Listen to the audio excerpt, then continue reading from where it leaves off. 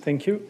So in the next lecture, I'll continue talking about the T-Bar deformation, and in the next one, I will talk about the integral models and their relation with this. And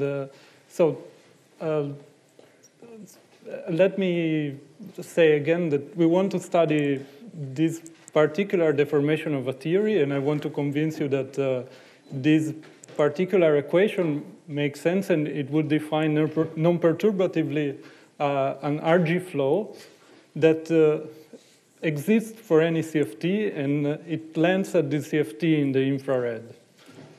And so for the moment, I just ask you to suspend your disbelief and bear with me, and let's see if we can find something interesting from this. And in this lecture, I want to show you what people mean by the statement that this is a solvable deformation. And what is the meaning of this equation? So if you think in terms of the path integral formalism, this equation tells you that, for example, if you want to compute the partition function of the theory on some space, and for example, I will consider the torus, then this equation gives you a differential equation for the partition function.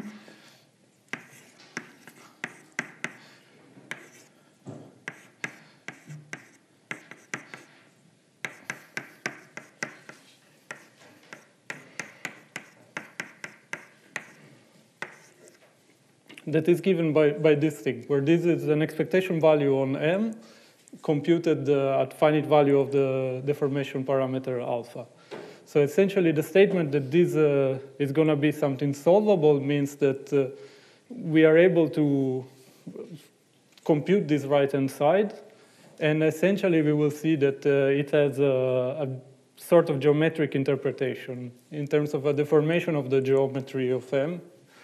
And well, the first thing that we can see is that we proved this statement that we can essentially point split, if we are careful, this combination of two-point functions.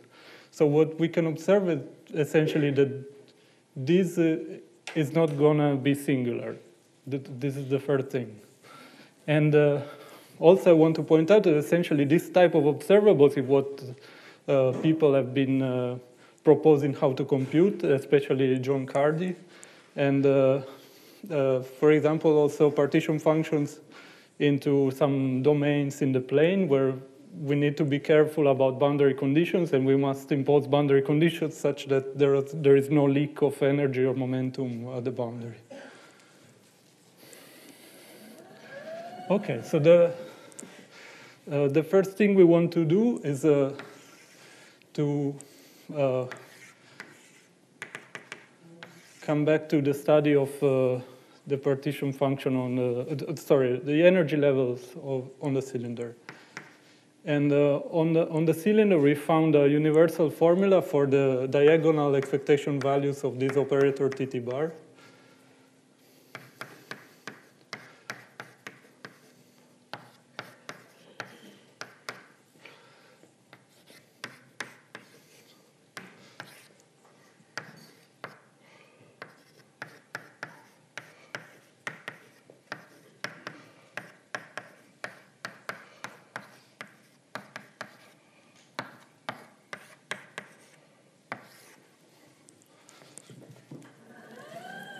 Okay, so now we want to deform the theory and draw some consequences. So we will get some energy levels that depend on R and alpha.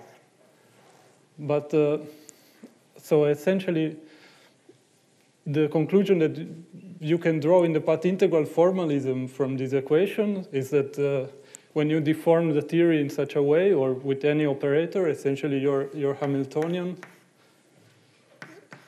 is going to change by some amount that is just the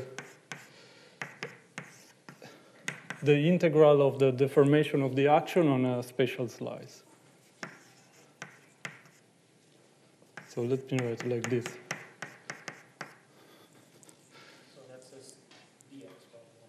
Yes, thank you. So this is dx1.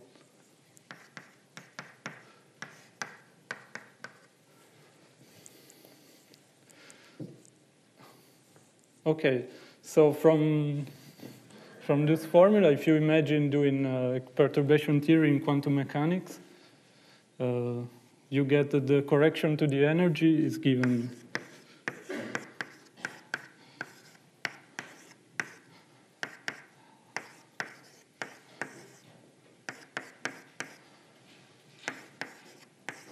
It's given by this, right? And so we get, because on the cylinder, the 1-point function doesn't depend on the insertion point. We just get a factor r when we do the integral.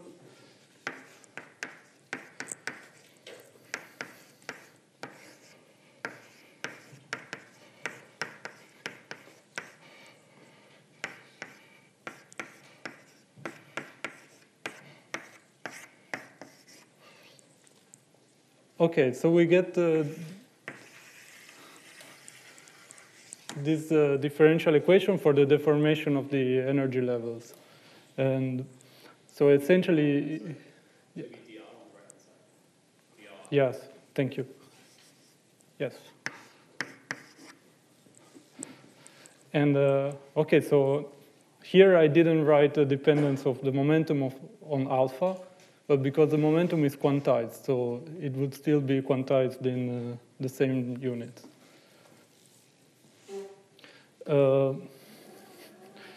Well, and historically, essentially, this is a bit how this was discovered, because there was the study of particular integrable deformation of the S matrix in integrable models. And in integrable models, essentially, you can compute the finite volume spectrum if you know the S matrix. And so plug in this deformation inside the machinery of integral models, thermodynamic Bethe-Ansatz. You can derive this equation. And then, so the right-hand side was recognized as the expectation value of T-Bar. But in this form, this looks very universal, and it's essentially, it's believed so in this formalism, it's obvious that it applies also to non-integrable models. Okay, so let me make some comments on this differential equation. It's a very nonlinear equation, and it's called the Inviscid Burgers equation, and it appears in hydrodynamics. But so, well, the simplest case is when Pn equals to 0. Then you get there is an implicit solution.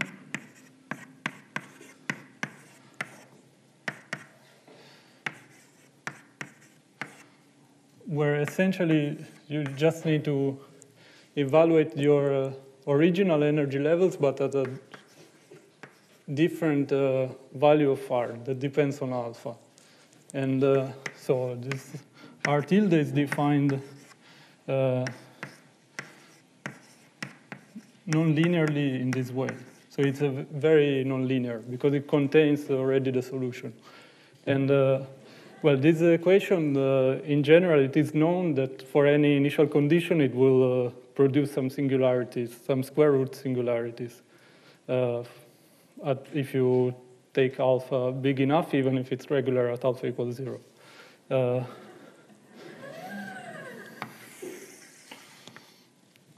And now, okay, I want to show you explicitly what is the solution in the case where the initial theory is a CFT, even though in principle you can study this equation for any initial theory. And notice that so this solvability is different from integrability. So it tells you how to solve it only. I mean, you need to be able to solve it for the initial theory, but the effects of the deformations are solved. And so. Okay, so for CFT,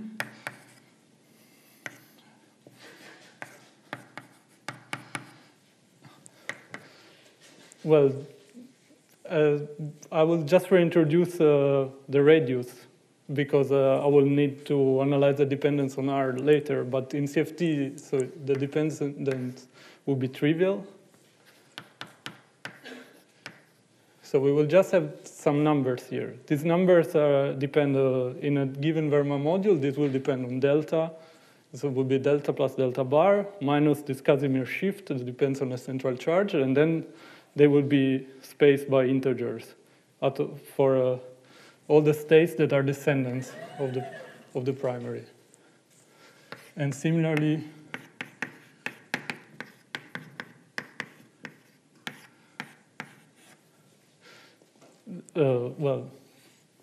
similarly, the momentum would just be integers, and I will mostly restrict later to a sector where the momentum is 0.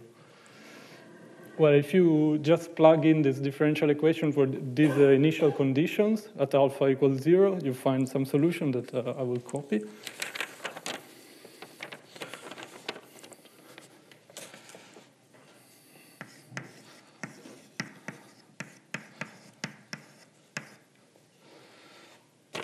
And okay, I'm writing R times C because it's the natural adimensional quantity. And so let me redefine the dimensionless coupling alpha tilde, which is just going to be essentially alpha divided by R squared.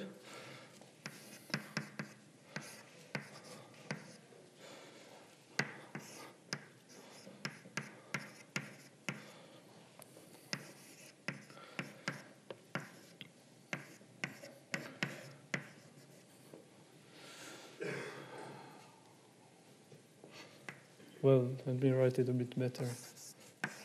So this is a square root.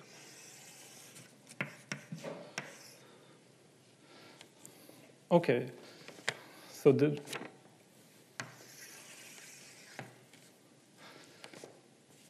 is this is what it is, but I want to make some plots. And so essentially, let me just say, it would look different for depending on the sign of alpha. And because actually, you can say that there are two different theories, for alpha greater than 0, alpha less than 0. And there are, in fact, so you have to think that there are two different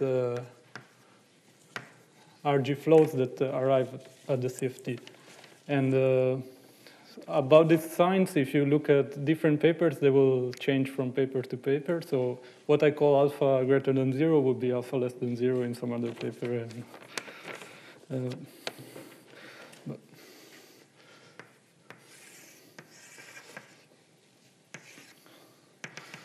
well, let me draw in some given Verma module. Just I'll start drawing the levels of the CFT on this axis, and this will be R. And well, so you just start from let's say we take a unitary CFT, so C is greater than 0, and this is the module of the identity, so this will be minus C over 12. And let's assume that the other levels are positive. There is only one negative. And they will be shifted just by integers. We also have colors. Yes.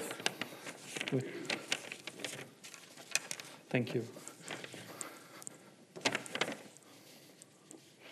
Okay, so, and now,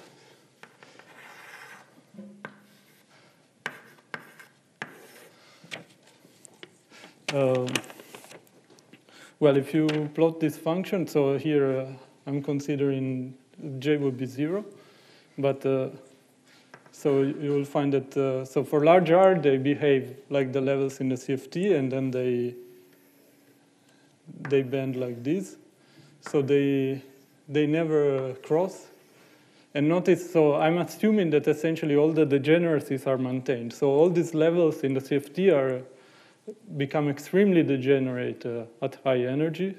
because you have to count on the number of descendants, and I'm assuming that the deformation depends only on the energy according to that equation, so we will keep all the degeneracies. And, well, you can see from here that the fact that they don't scale like 1/r at small radius tells you that in the UV you've spoiled completely the conformal behavior. And this theory will not be controlled by a UV fixed point. Because if you put a theory on a finite cylinder and you shrink the cylinder, you are inspecting the UV of this theory. So for a normal quantum field theory, you will see that it will scale like a CFT. And so in this case, if you have a negative level, so this level will also, at some finite value of R that depends on alpha. And so essentially for the ground state of a unitary theory, it will be this value.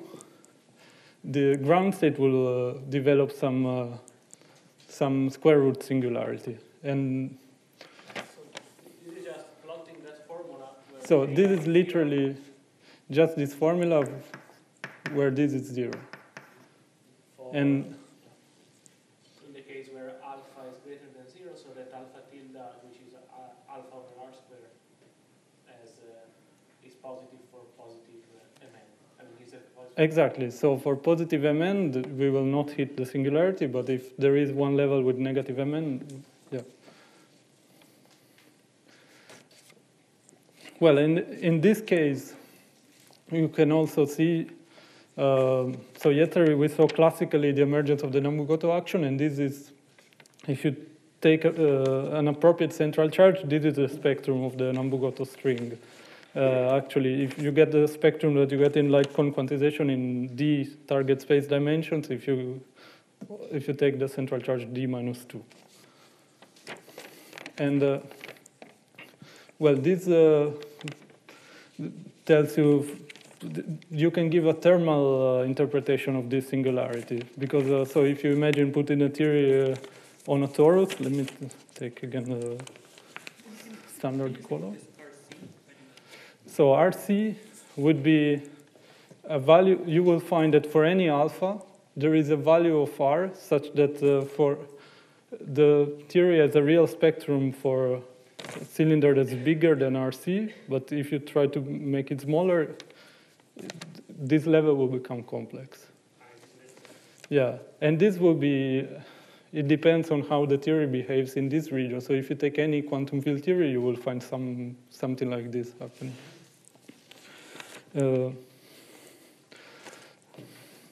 Well, if you put the theory on a torus, the periodic dimension can be interpreted as an inverse temperature. So the fact that you cannot put it on a torus that's smaller than R tells you that there is like a maximum temperature that you can reach that is it's called the Hagedorn temperature. It's because if you count the number of states for a given energy, for very large energy, this will grow exponentially. For where this temperature is, it's exactly the inverse of RC. And you can see, so in CFT, well, this will grow like the square root of the energy with some constant that depends on a central charge. And some constant here. It's Cardi formula. But if you see, because we keep the same degeneracies, we can map it to what happens in this theory, and we see that there is this behavior.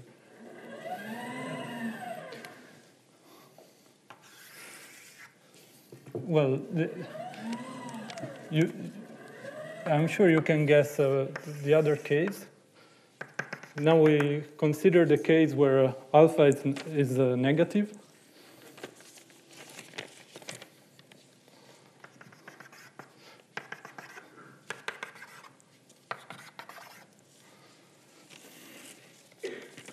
Well, in this case, you would find that they're essentially, so this would be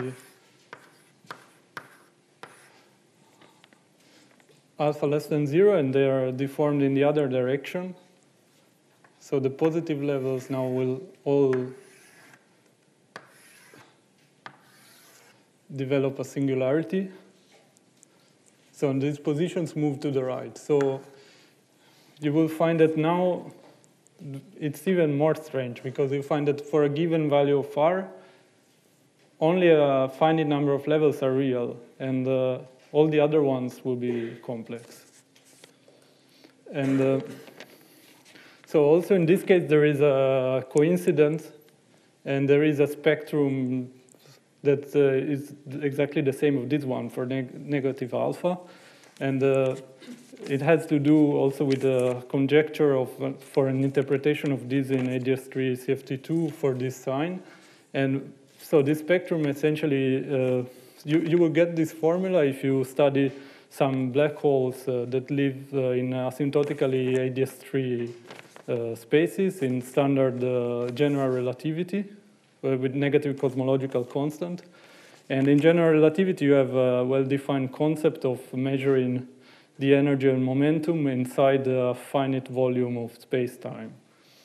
And so if you measure the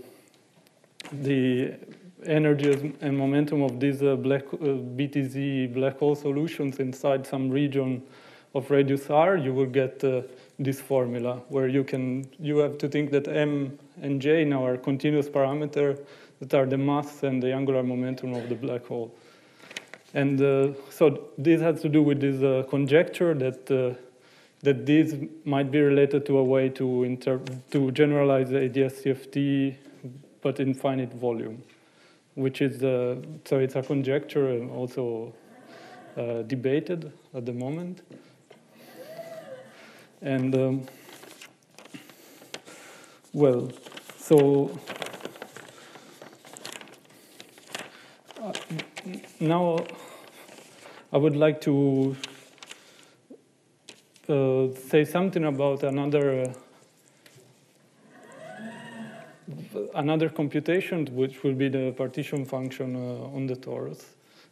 So I have another one.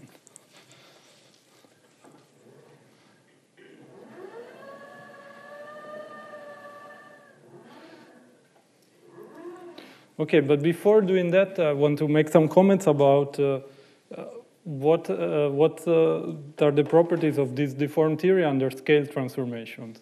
So supposing that we start from a CFT, so we know this would be the only thing of what I said so far that essentially is valid only if you start from a CFT and do this deformation, and not if you start from a generic quantum field theory. So the CFT is scale invariant, but now we are deforming it in some non-perturbative way with a dimensionful parameter. And because this is non-perturbative, you can expect that this the scaling of this parameter is it's something exact. And we saw it in these energy levels that the combination that appears is alpha over r squared. So if you put your theory on some space and you rescale the metric with some factor, this should be equivalent to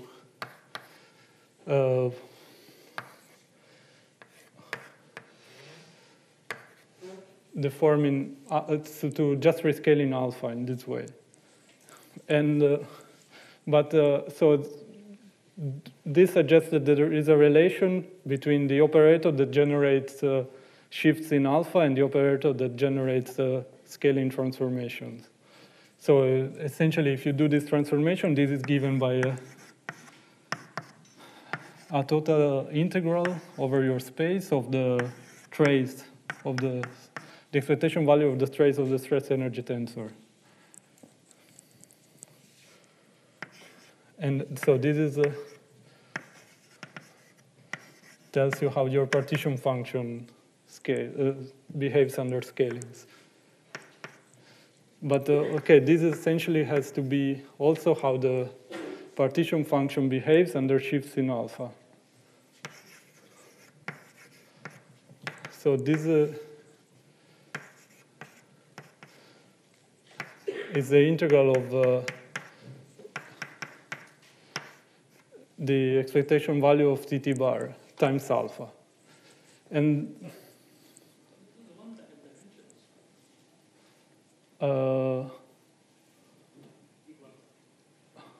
did I make some mistake?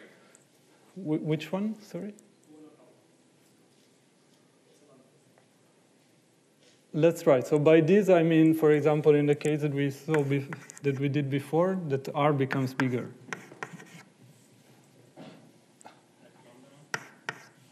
R times lambda. And then you saw that everything depends on lambda, on alpha over R. Yeah, so everything is a function of alpha over R. So R over R squared. So if you do this rescaling, it's the same as rescaling alpha. Sorry, can you just explain again why you wouldn't expect alpha to get some numbers there? So I think the answer is because we are doing something non-perturbative intrinsically. And there is only this scale, and if you get some results, they have to scale like this. Isn't it also a bit related to that argument where you show that the OP is regular? So Mm-hmm. that's the other way to look at it. Mm-hmm. Yeah.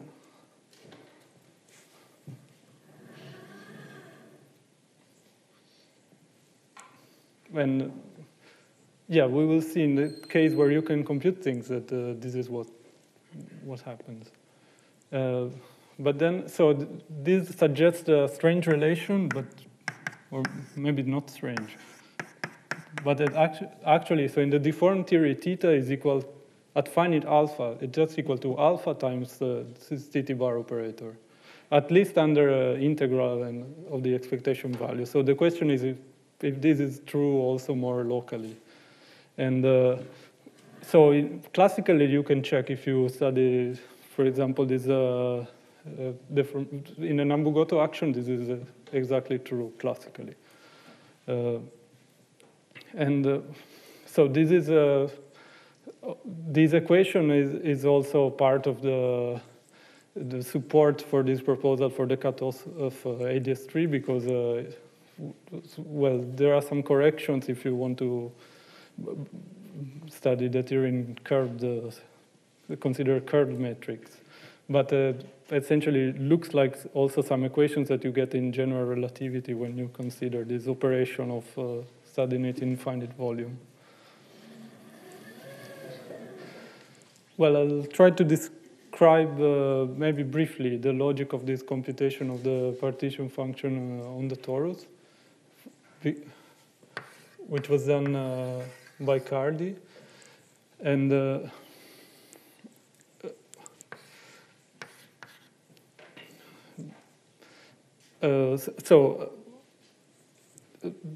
essentially, we start from the equation that we had at the beginning.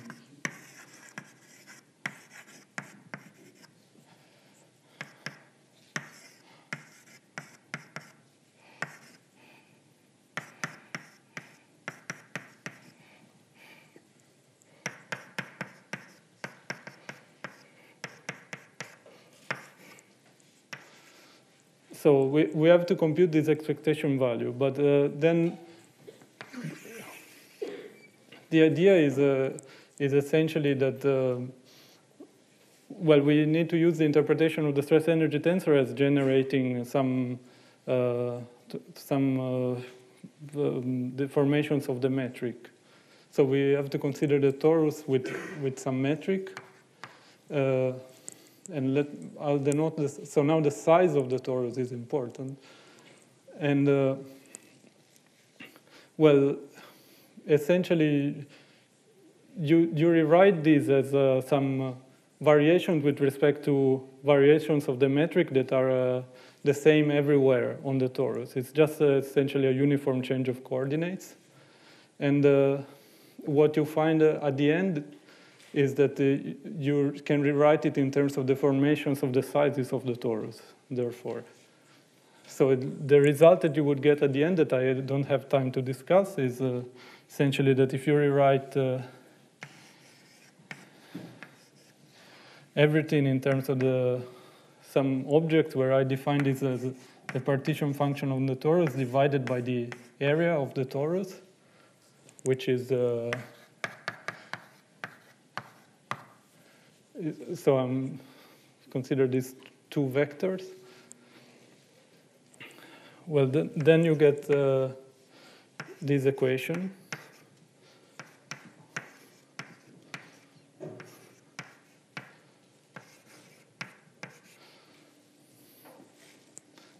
Which is it's given here.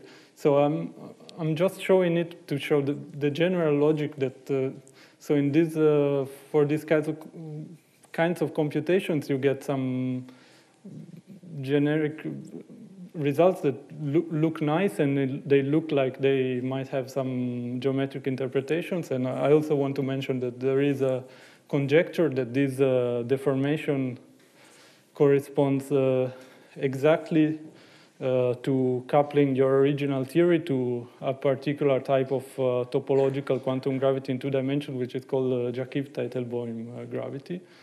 And therefore, maybe the degrees of freedom we should consider, they're not really local operators, but maybe this is a theory that in some way describes fluctuations of changes of coordinates.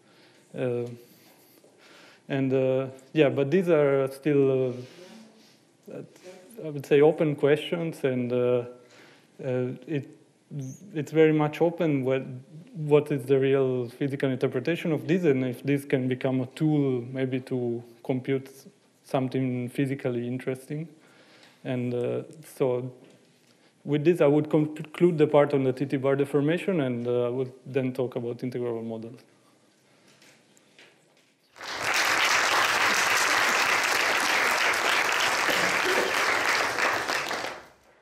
Questions for Andrea?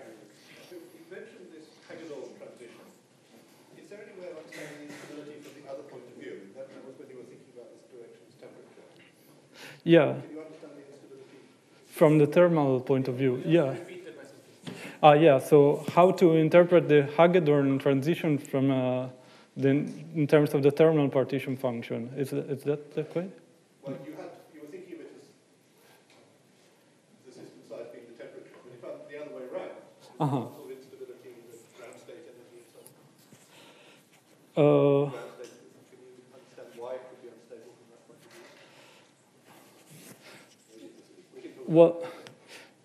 Well, from the other point of view, it's because the energy of the ground state becomes complex, and but quite why this happens, no, I don't know. I also have a question. So now you have been talking about putting the theory on the torus, but at some point it seemed to be important that you could take these two operators and take them quite far apart, so that you could factorize the expectation value and write this very important differential equation. Mm-hmm. So is it just a technical thing, and on the torus you can still do it, or should I be worried? On the torus, I will not need to factorize the expectation value. But what you will use is that there is translation invariance, so you can point split these two operators as much as you want. So you can even do two integrals independently, or you can fix one at a point and just integrate over the other. And then this becomes, when you integrate only over one of them, so say that the second one is fixed, this is how a one-point function is deformed if you change the metric, for example. And you interpret it like this, but maybe there is also a more powerful reformulation where you sort of show that this can be integrated to the boundary, well, in the case where you have boundaries. And then the variation would just be an integral over the boundary of how some deformation of the geometry of the boundary. Is this, can you give a reference for this? The paper, yeah, this is in the paper of Cardi, which is called Random Geometry and T-Bars.